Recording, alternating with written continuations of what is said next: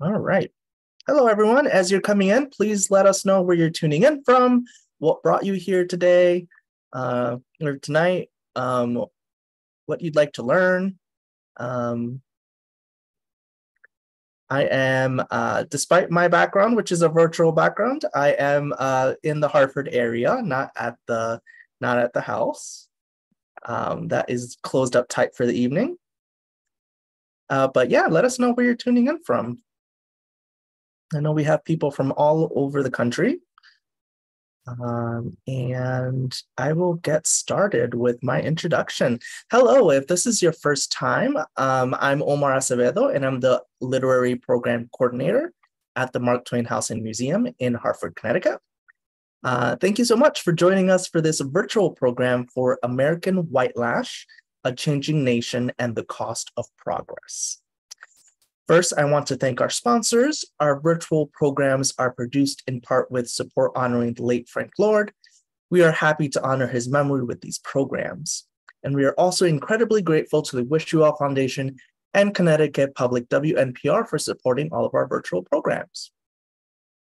I know some of you are members, but if you're not, or if you have a family member or friend, please ask them if they would like support our museum by becoming a member.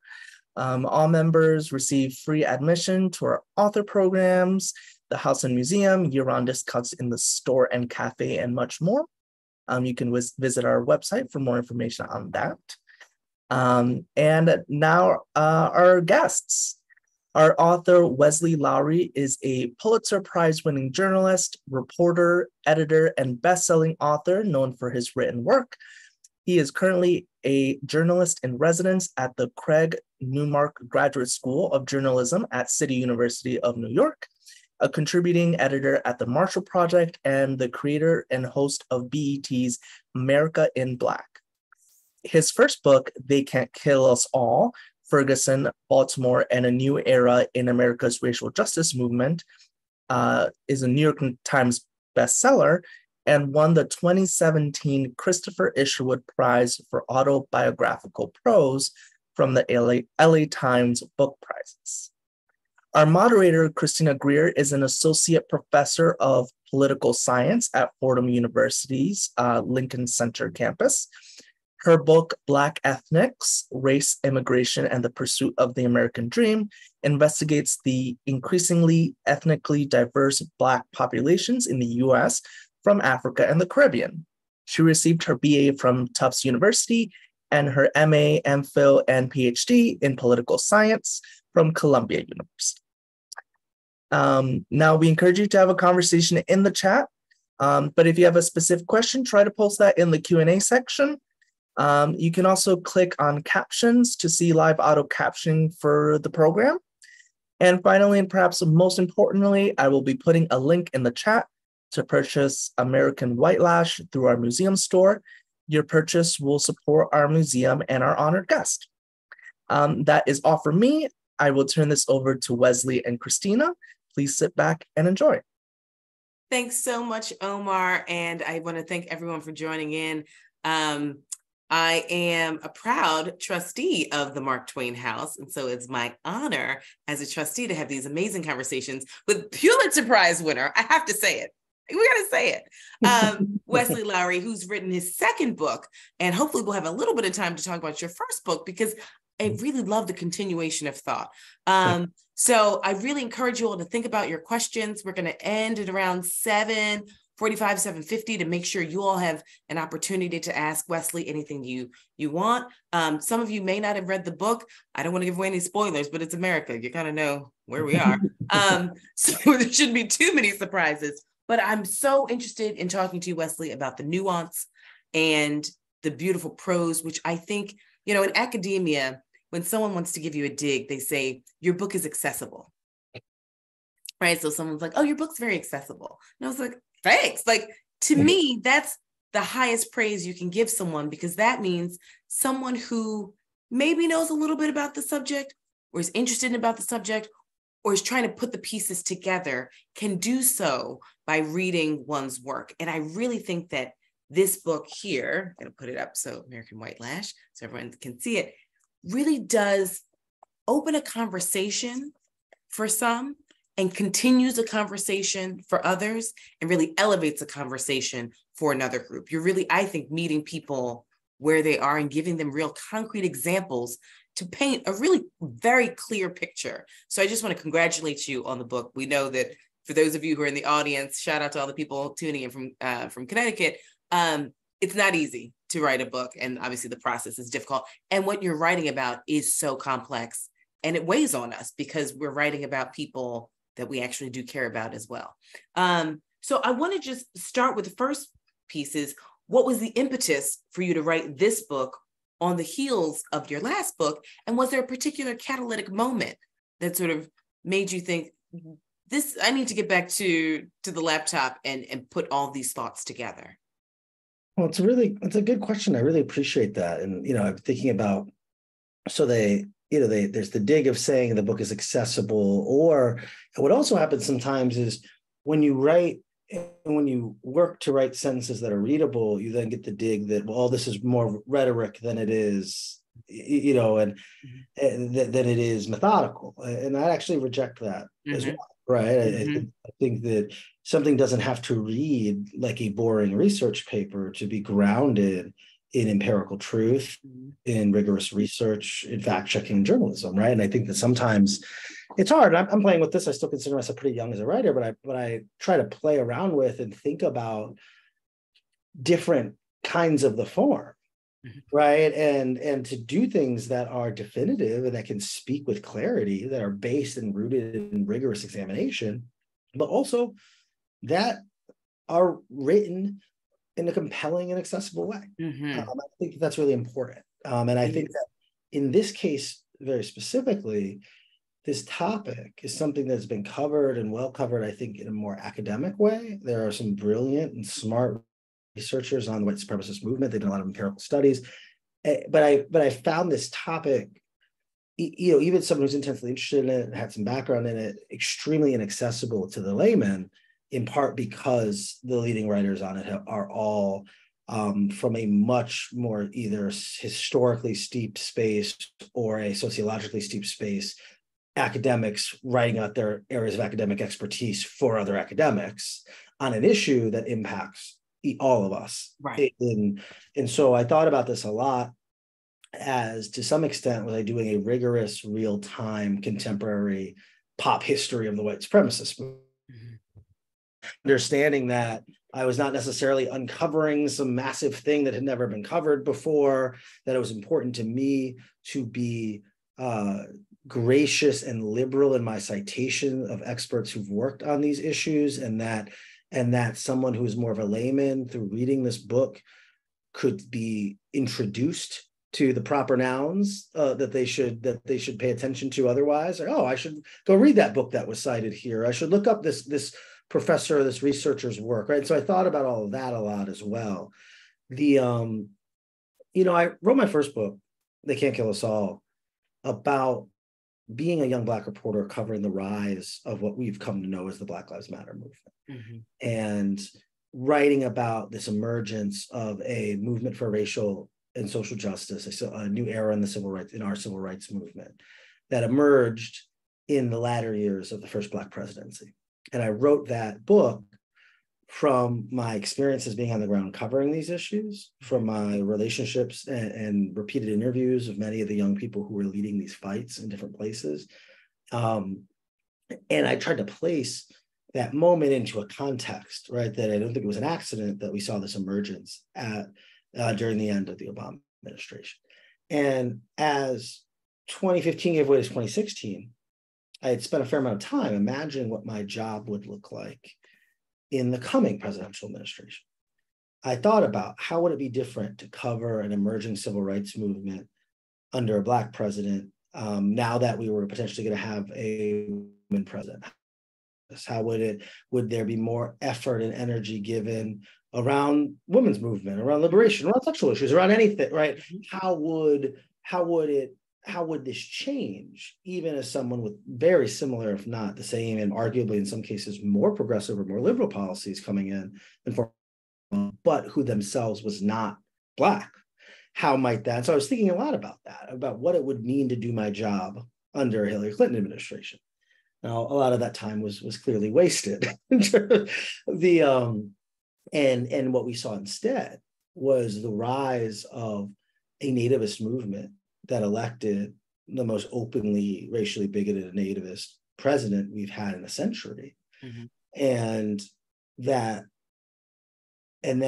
so it became clear very quickly that to cover such issues in the years to come, we're going to look different than the way I've been covering the issues moving forward. And as I was thinking now about, okay, well, how's this going to be and what's this going to look like? And, I finished my book and published it. It publishes the second week of November, 2016. So the week after the election. And as you know, you publish a book and everyone immediately starts asking what the next one is. And you're like, I haven't even finished this one yet. What are you talking about? Right. Right. And so I'm at this moment where my day job is changing. I've published this book and everyone's asking me what's coming next. And I look up and I'm seeing incident after incident of white racial violence towards people who are coded as racial minorities. Mm-hmm. A Muslim woman attacked on a train in Portland by white supremacists showing up the inauguration and doing the Hail Hitler salutes. The massacres in Charlottesville and in Pittsburgh and in El Paso. Mm-hmm. And it became clear, truly within weeks, that this was going to be an era of an emboldened and increasingly public white supremacist movement, mm-hmm. Where the flames had been so clearly and explicitly fanned by the most powerful politician in our country, and that there was no sign that behavior was going to abate.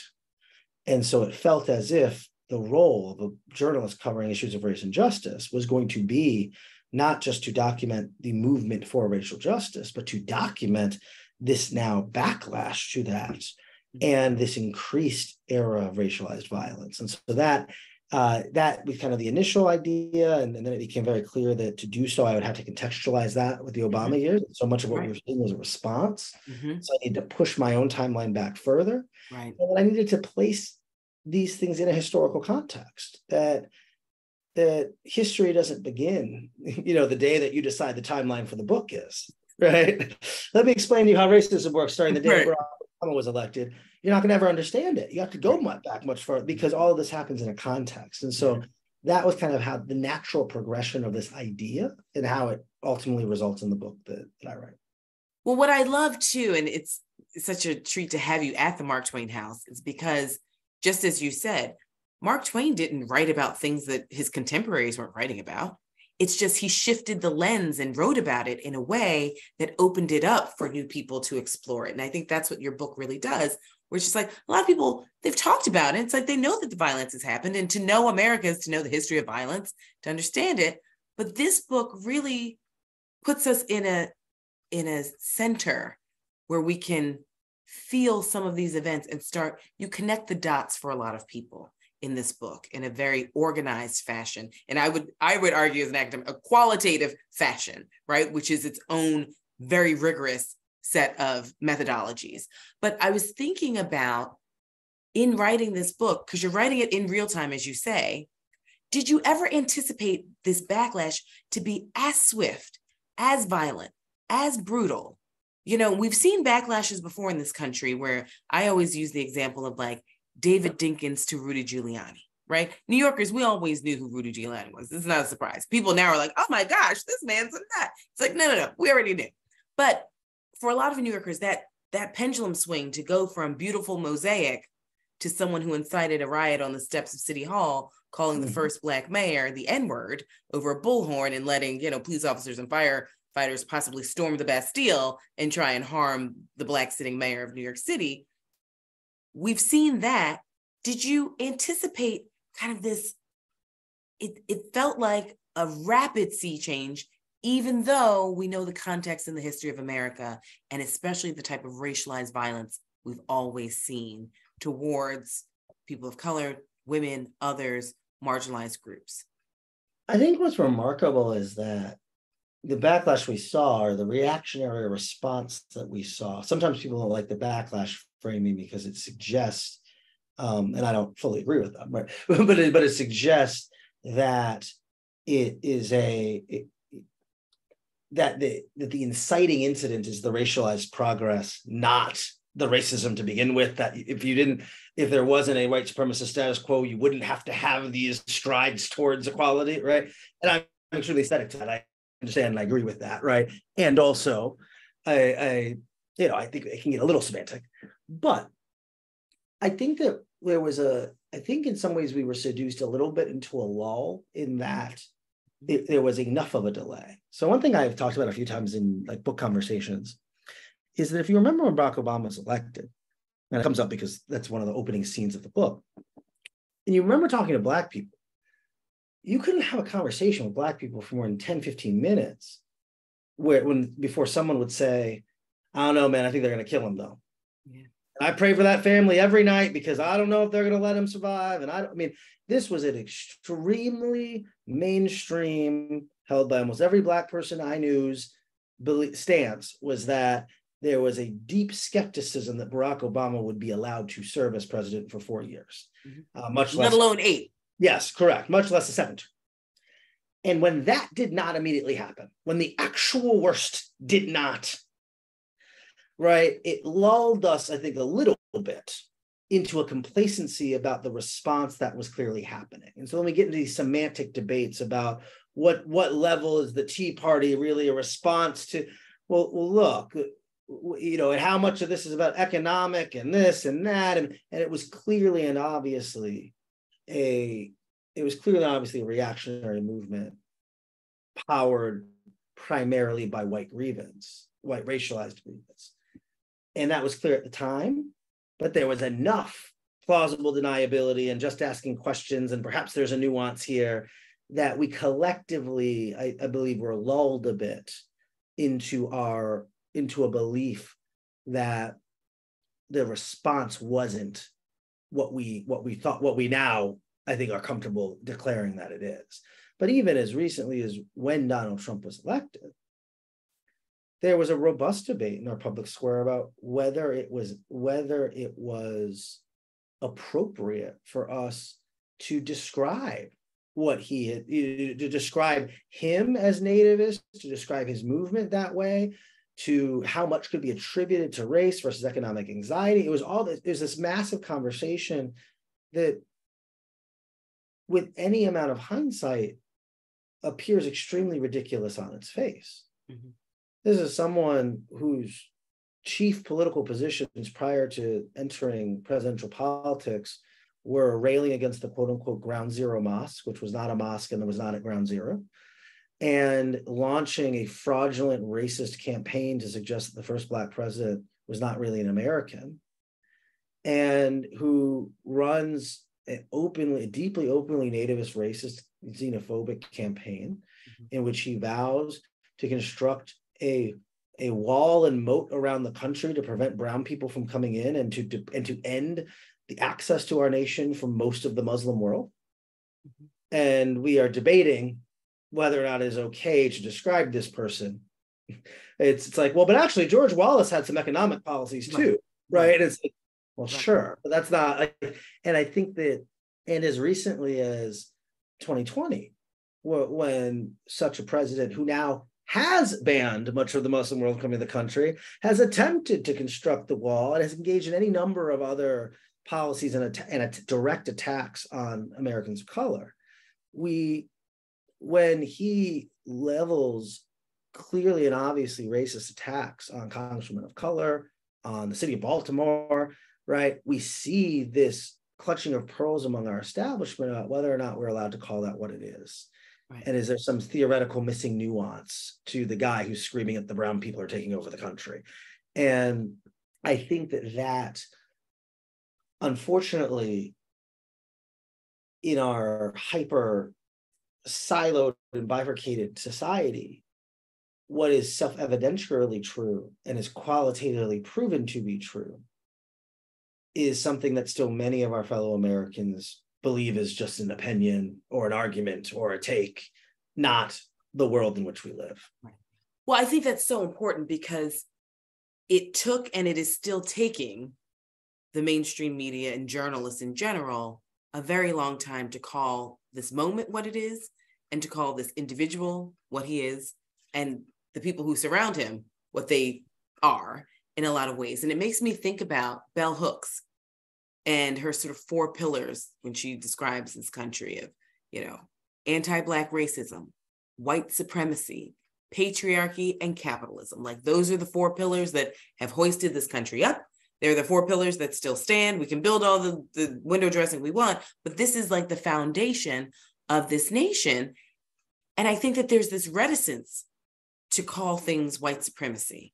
I think there's this reticence to explicitly say that certain policies are rooted in anti-Black racism. I mean, the history of every policy in this country has a racist root at the end. I mean, housing, education, transportation, environmental policy, you name it.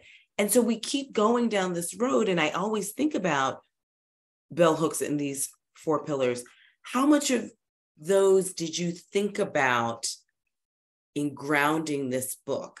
Because and I say that largely because, this nail color is purely coincidental, and I have not seen the movie yet, but I was having a really robust conversation with my 18-year-old niece about the movie Barbie, which I haven't seen, but they saw it. And the question was, who is this for, right? And this idea that this word patriarchy keeps getting thrown out. So that was a buzzword after Donald Trump was elected. We've got the pink hats. That's a different panel. It was like, do your job, we're going to need the pink hats. But we've got patriarchy and capitalism, white supremacy, and anti-Black racism. When you think about those 4 pillars, how do they undergird your larger thesis of the book? Of course, and I think they all factor together, right? In that anti-Blackness and white supremacy are twins in a way. They're not the twins who look exactly the same. They're the ones that are a little different, right? But they're built from the same DNA. And what's fascinating, and this is also true, frankly, of patriarchy and misogyny, right? That when you look at the white supremacist movement and American white supremacy, when you look at the history of American conservative reactionary response, it is very intertwined with these extremely patriarchal ideas and structures and frameworks, that there is an infantilization and ownership towards white women that is foundational to the ideology of American white supremacy. The obsession of white supremacists is the defiling of the innocent white woman who has to be protected and saved, and so that is fundamentally patriarchal in addition to racist, right? And so those things can't be separated. When you look at the rise of the other powerful white supremacist movements in our history, the Klan, for example, in the 1920s, which is a clear forebearer of the Make America Great Again movement that we see. You see a movement that is as spurned on by immigration and cultural change, what we then call technological innovation, the invention of birth control, the ability for women to now have more sexual autonomy and freedom and safety from the traditional family structure, a world that was more urban and more integrated because we're now a generation post the Civil War, right? And much of what was driving the rise, I mean, when we watch The Birth of the Nation, it's unquestionably racist, right? But the foundational ideology of this is the belief that these relatively helpless, innocent white women are going to be corrupted and stolen and broken by these savage, brutish Black men, right? And that in and of itself is a form of misogyny and patriarchy, right? And so there's deep intersection. I think that when we look at capitalism, right, we look at the ways in which capitalism exploits these other systems to perpetuate itself. Secondarily, the way that a pursuit of capitalism prevents institutions and individuals from dismantling these other dynamics that they themselves would claim to oppose. So why might a mainstream news organization refuse to call racism by its proper name? Well, that news organization very often is supremely focused on how that decision to tell the truth will be perceived by the people who it sells its newspapers to. Mm-hmm. Well, in a nation in which we are still deeply majority white, tens of millions of more white Americans than anyone else, in which white Americans hold the vast majority of the wealth and the spending power in the United States of America, in which these institutions have built themselves to cater to such audience for generations and since their inceptions. Suddenly, the pursuit of profit, the pursuit of capitalism, the incentivizes not telling the truth about these other pillars. Mm-hmm. And it does not even have to be a knowing mm-hmm. decision made by individuals, because they're working inside of a program. That the norms themselves of these institutions and of these companies have been structured in such a way from their inception that you believe you are making a journalistically values-based decision, but in fact, the very outline of how such decisions are made was made based on extracting as much capital as possible from theoretical readers and made by people whose politics cared very much less about mm-hmm. that, who many of them did not believe in multiracial democracy to begin with. Now, you know, part of why I love and respect Twain so much is his reading of white women. Because the way we've structured, you know, every country is different, but the way we've structured it is that only a white woman can make a white man.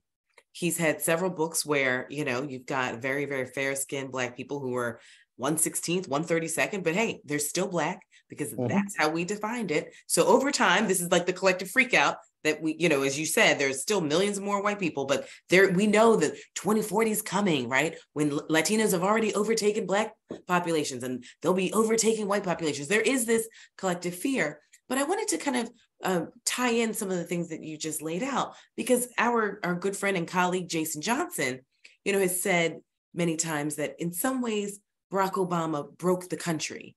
Because if we think about America as a female sense, you know, she's now dated a Black guy.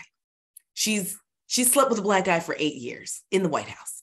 And there's something about this white grievance that you've laid out for us that can't ever see this country as pure and whole anymore for a lot of these people. And essentially, they're willing to burn it to the ground because it doesn't mean anything to them anymore.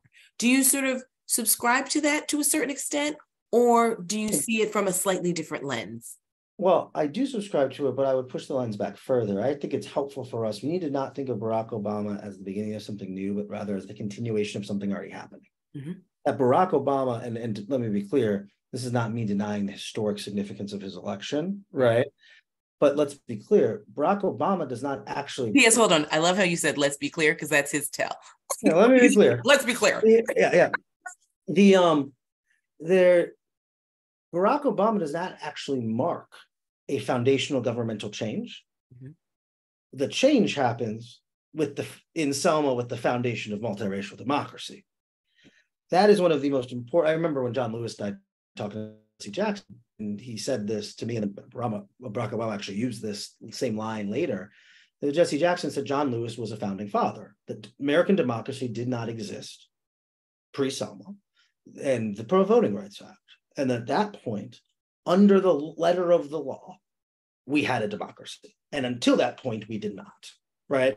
That's not to suggest that we have not taken many steps and strides to undo that. But at that point, we became, for the first time in our history, not an explicitly white supremacist state and not a racial apartheid state, which we had been post-Civil War, pre-civil rights, right? And so Barack Obama is the obvious eventual outcome of a multiracial democracy. Mm-hmm. The moment that happened, Barack Obama was destined at some point. Maybe not him specifically, right? But once the possibility was born. Yeah, for the first time. And it was literally impossible previously, right? And so I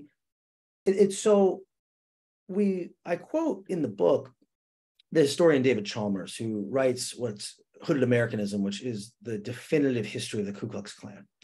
And we can use the Klan as a stand-in. It's important to understand the Klan was not the only white supremacist group committing such acts of vigilante violence. There were others at the time and others since, right? But in so much as we study the Klan's history, we can use them as a stand-in, right? That today's white supremacists can be understood as Klansmen, whether that's what they are calling themselves or not, right? And that's not to deny ideological distinctions, right? But we can talk about Christians and understand the Presbyterians and the Baptists are a little different, right? So, and the evangelicals are correct. Well, and depending on which flavor of evangelical, right? And there's racialized components to that. So I say that to say Chalmers writes, and he writes I think the most recent update to his book, he writes in like the 70s or 80s, Early Americanism, and he goes, something has changed. He writes that for the history of the Klan in America, it had always been a dispositionally conservative organization. And what he means by that is the Klan was winning.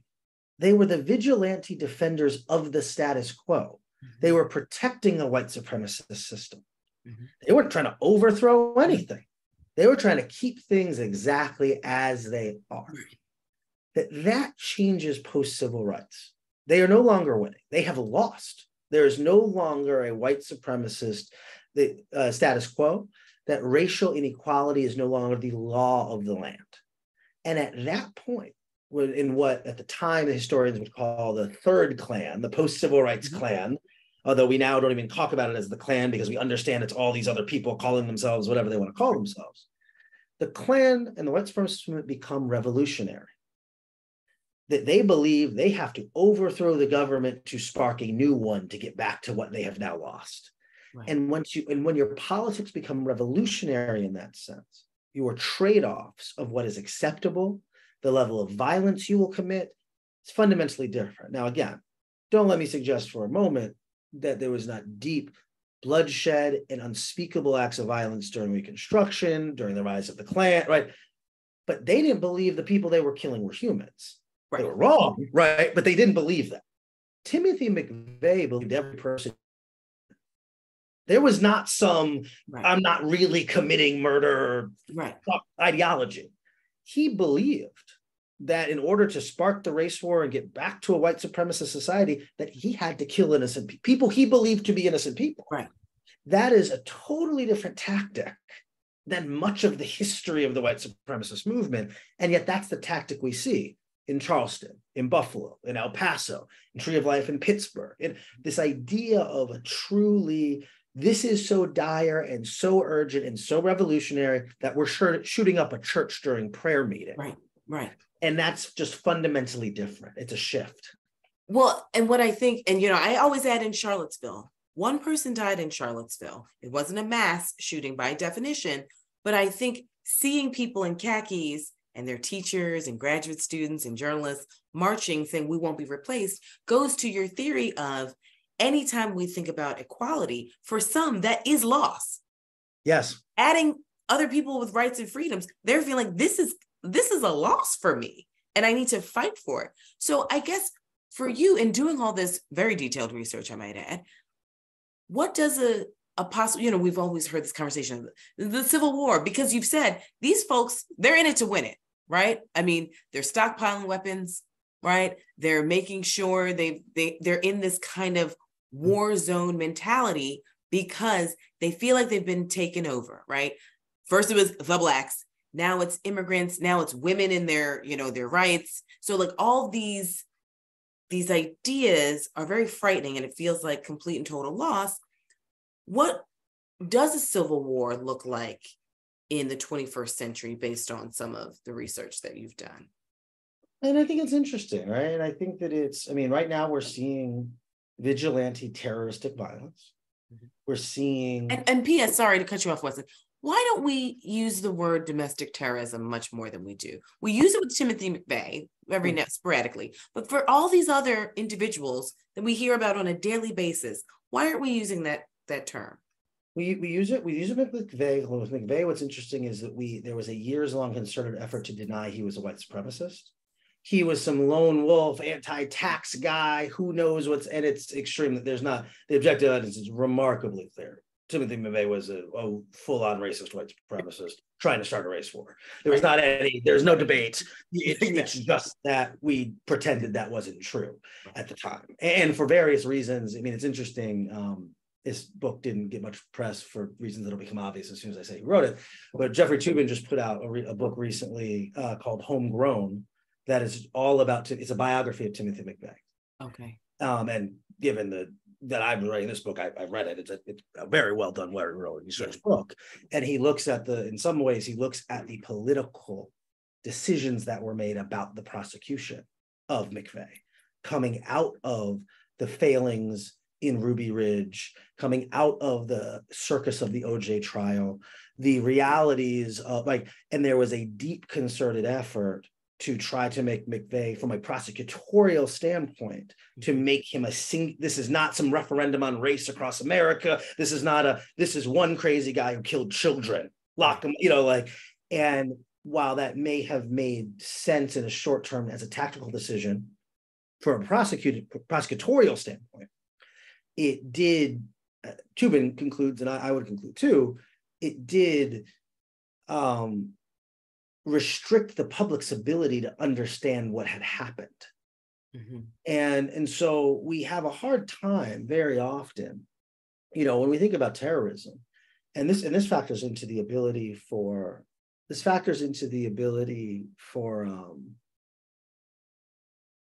law enforcement to respond as well. Right. When we think about terrorism, we primarily think about foreign terrorism, which in this context almost always means Muslim terrorism, Islamic terrorism. Right. And in that case, because much Islamic terrorism is done in conjunction or in the express support of a few sets of groups who are internationally declared as terroristic organizations, right? To do anything in concert with such a group is to violate law from the very beginning.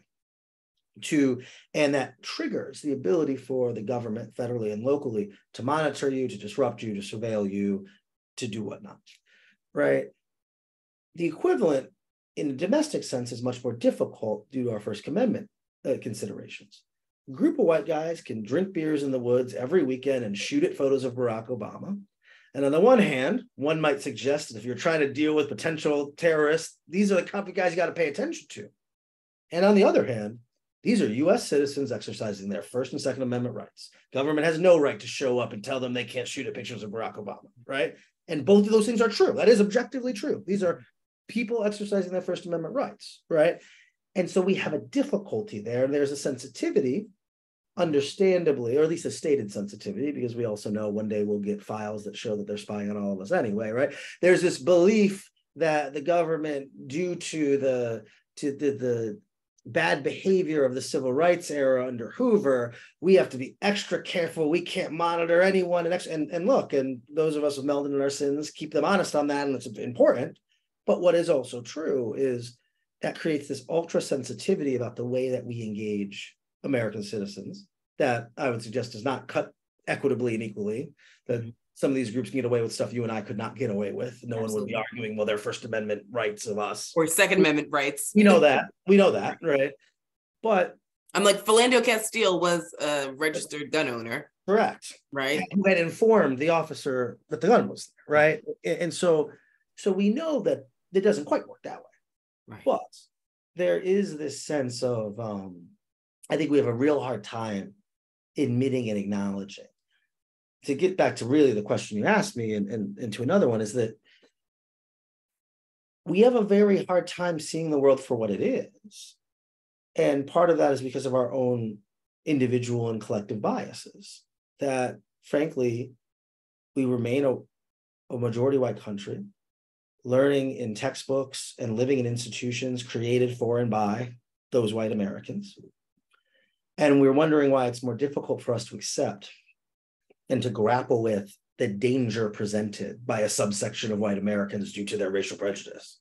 Right. And the reality is the people telling the story and writing the textbooks and facilitating the conversation have a vested interest in not believing what is true. Right.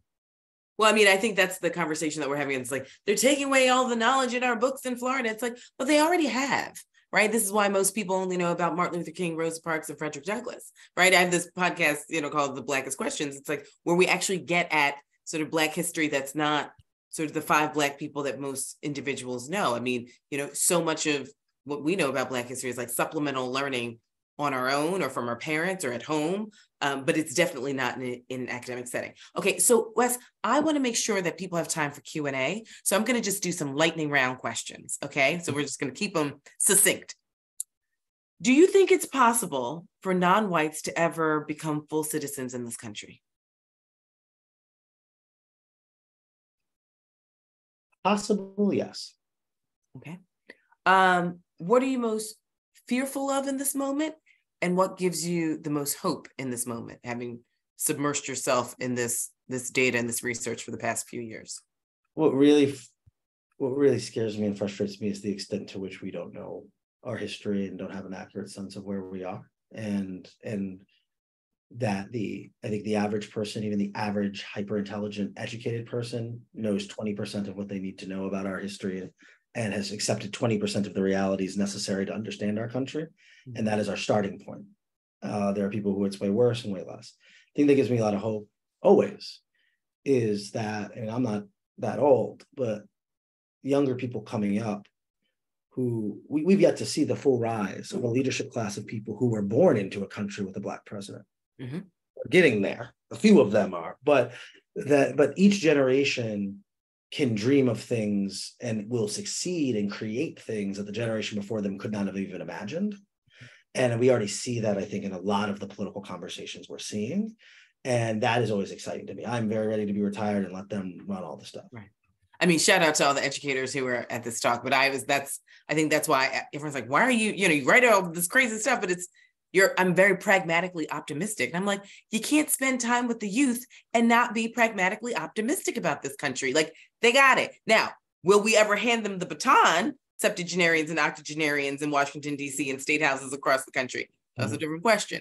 But they're there and they're paying attention. They're putting things together. Yes. Well, and the rules of the game remain rigged against justice, right? We are handing them a game board that they are set up to lose. Yeah. But that does not mean that I don't have hope for their innovations to figure out a way to win anyway. Yeah, there's something especially about Gen Zs. They remind me, I'm a Gen Xer. I know you're a little bit younger. I got gray hair. We're like the last of like the feral generation. It's like we're latchkey kids. It's like we get in where we fit in. But Gen Z, because of the housing crash, because of so much chaos that came right before them, they're a little thick-skinned like Gen Xers, which makes me very happy. Okay, so what are you reading right now? Oh, that's a good question. I'm reading the Black journalist Barbara Reynolds wrote the first biography of Jesse Jackson. Mm-hmm. And so I'm working my way through that right now, in addition to a few other things, but that's the top of my list right now that I'm working on. I always have my students read Jesse Jackson's interview in Playboy magazine from 1969. I teach that article and I'm like, Playboy's really good for articles. I haven't had any parents call me yet, but it's like, it's like a 26-page article that's just pure brilliance. I mean, pure brilliance. Okay. What books should our guests on Zoom, what should they pick up this summer as it comes to a close? That's a really good question. Besides, obviously, American Whitelash. But yeah. And they don't need to pick it up. They just need to order it. You can just purchase it. You guys don't have to read it. You just, Right. But I do think that I'm thinking a lot about memory and how we remember our history, and so I always talk about my good friend Clint Smith's book How the Word Is Passed, which I just think is a beautiful book. Is really well done. Is really excellent. I myself have been working a bit through. I've been trying to think about. In this moment, I really like reading things from the past. So I've been working my way back through August Wilson, for example. Mm-hmm. And I'm not a huge fiction person, and not a huge play person either. But I've really been trying to find space. And so, with Denzel Washington reproducing all of the August Wilsons, I've been trying to make sure I read my way through before I see the play or the movie in each case. Absolutely. And so there's been a lot to that too. Well, I go to the theater about twice a week. And so I've already decided that since you're at Newmark and you're going to be in New York a little bit more, we're going to go see Appropriate, Brandon Jacobs Jenkins play. And it's about a white family. It's a Black playwright, but a white family that finds a book of pictures of Black men who have been lynched after their father passes. And they're trying to figure out, why would Dad have this album of Black people who have been lynched? And the play goes on from there. And it's pure brilliance. I saw it off Broadway, and it's coming to Broadway in November. So we're seeing that. We're seeing that. Okay, so Mark Twain is my favorite author. That's why I'm so deeply honored and proud to be a trustee of the museum. Pudd'nhead Wilson is my absolute favorite book. You know, you mentioned twins before, and I almost jumped out of my skin because everything in that book is a foil. You know, he wrote it, and it's like, if you're a staunch racist, segregationist, or if you're an integrationist, abolitionist, the book makes sense to you.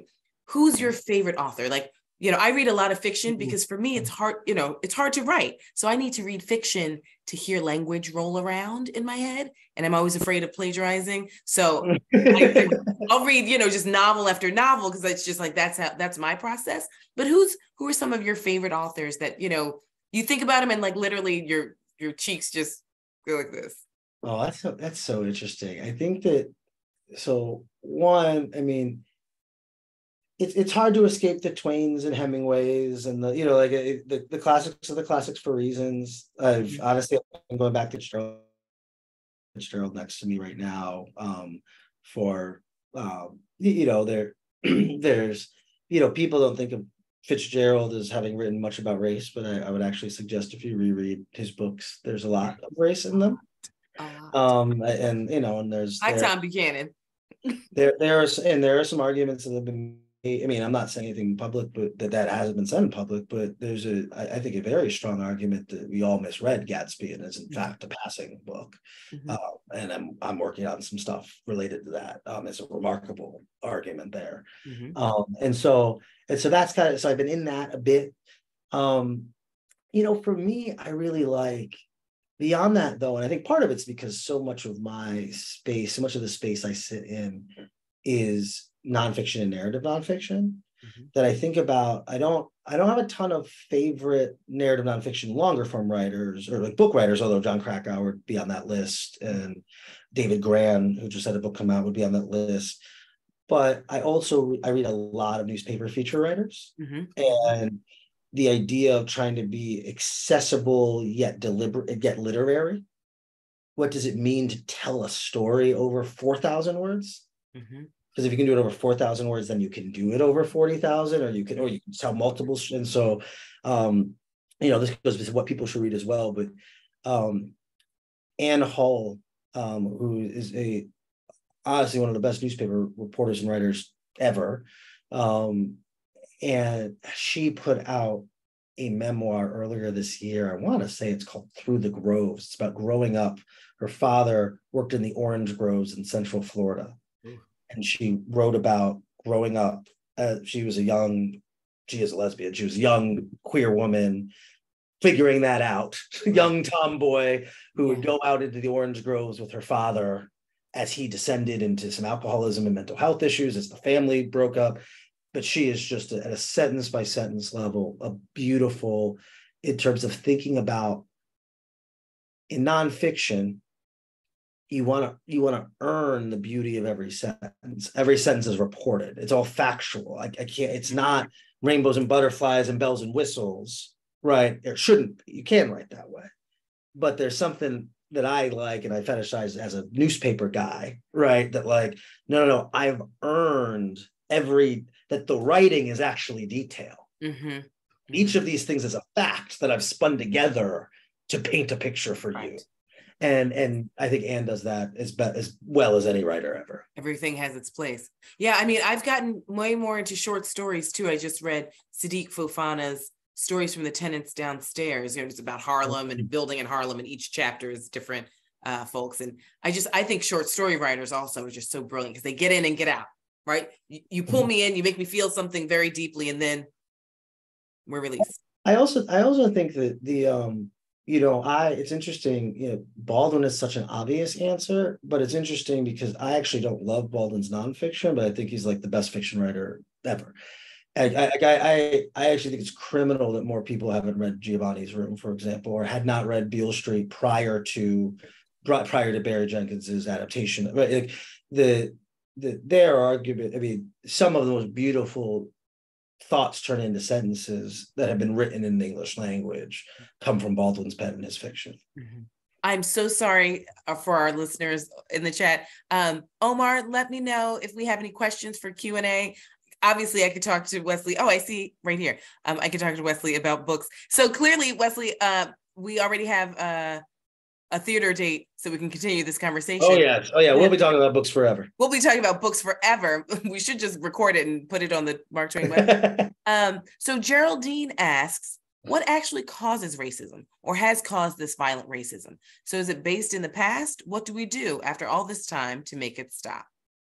And there are a few different ways to answer that question. I think one of the first things I would say is, so he gets a lot of attention now for his later books, but I think more people should read Ibram Kendi's Stamped from the Beginning, which is, the subtitle is A Definitive History of Racist Ideas in America. Mm-hmm. And what he lays out as part of his thesis is that we often misunderstand how interpersonal prejudice works and how it manifests, that we believe that everyone just began, that humanity began with me believing that those other people must have been subhuman or different, right? And what is true is there may have been some competition or fear, but that it was not true that I actually believed I was human and you were not, right? That typically we believe that racist policies and racist status quo come as the response or as the result of interpersonal racial prejudice, when almost always the opposite is true. We are born into an unjust world and we have to justify that lack of justice. Mm-hmm. So I live here in a city where there's a set of people who don't have jobs, aren't as educated, commit more crime, right? What's easier, for me to believe that the entire system in which I live is unjust and has been weighted against these people for all of contemporary history, or that there's something wrong with those people?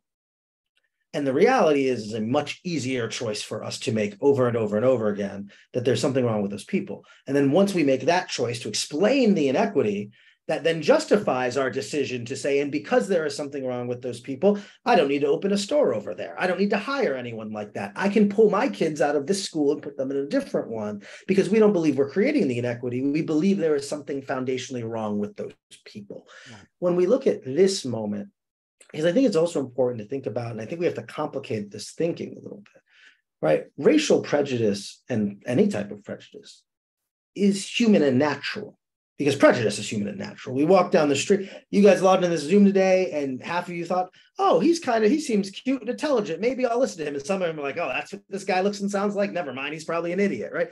That's a prejudice, right? We make decisions, and as living beings, we do this to survive our lives. Does that alleyway look safe or not? Does that person look friendly or not? And that it's stereotyping. Because we've had one experience, therefore we assume another one, right? Getting back to Walter Lippmann. But what ends up happening, but the issue becomes when we have politicians, political movements, societal figures who are willing to play on those prejudices to get people to move and to act in these ways. Mm-hmm. Look, it is understandable that if the country is changing rapidly demographically, that would cause some anxiety for some people, mm-hmm. right? Because change is anxiety. Change is hard. Mm-hmm. What is so dangerous in our moment is that we have people in the most high and powerful positions in our society cynically exploiting those anxieties with lies, mm-hmm. for their material, financial, and political benefit. Right.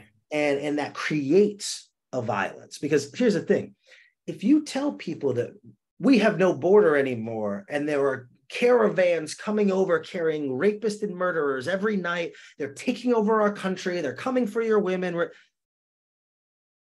If I believe that to be literally true, it is my obligation to take up arms and go to the border and defend it, right? If the things that were said were actually true, which they are not, we would have a moral obligation as members of our society to go stop this thing from happening. So how many times can the president say something like that without some amount of people truly believing it. And for a Black person, a Jewish person, a Muslim person, a woman, a queer, transgender person, a debate about whether or not it's 1% of the people or 5% of the people is irrelevant, because it takes exactly one such person to walk into the mosque or the synagogue, to drive down to the border, to bump into me at the restaurant, for my life to be ruined and taken and stolen. And so I think we have to think about the responsibility that we have as members of the public square, that we know certain types of speech, certain types of demonization and dehumanization lead to violence. Well, so unfortunately, we have to wrap up. These talks go by like that. Fly by, because you're brilliant and you're fun.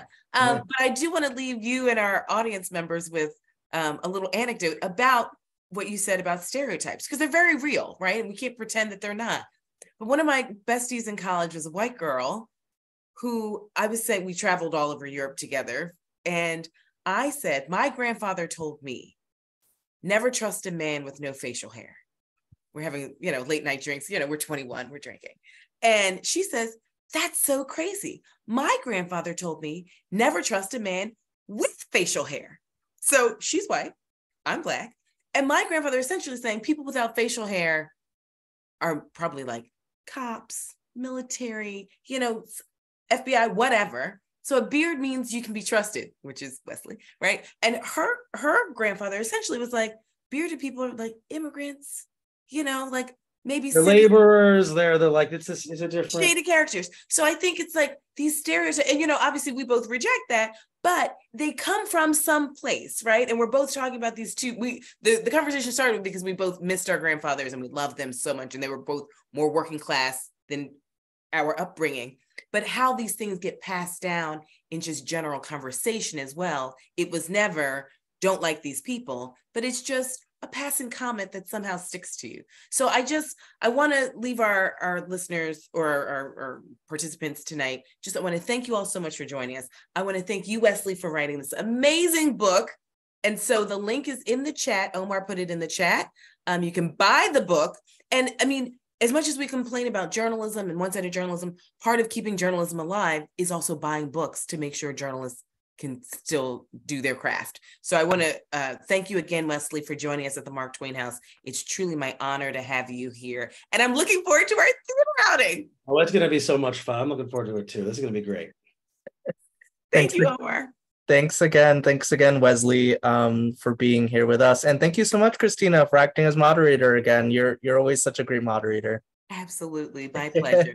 Thanks to our audience. Please join us for another author program in the future, and join us at the museum when you're in the area. Thank you so much and have a great evening. Bye-bye.